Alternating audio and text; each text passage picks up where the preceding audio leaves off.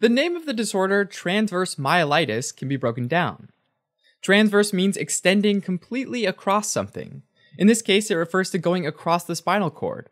And myelitis means inflammation of myelin, which is a fatty substance surrounding nerves. So in transverse myelitis, there's inflammation that damages the myelin as well as the rest of the neuron across a section of the spinal cord. Now, neurons are the main cells of the nervous system.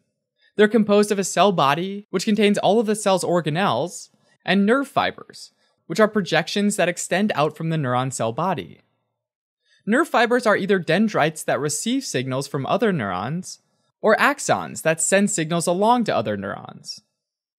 Where two neurons come together is called a synapse, and that's where one end of an axon sends neurotransmitters to the dendrites or directly to the cell body of the next neuron in the series.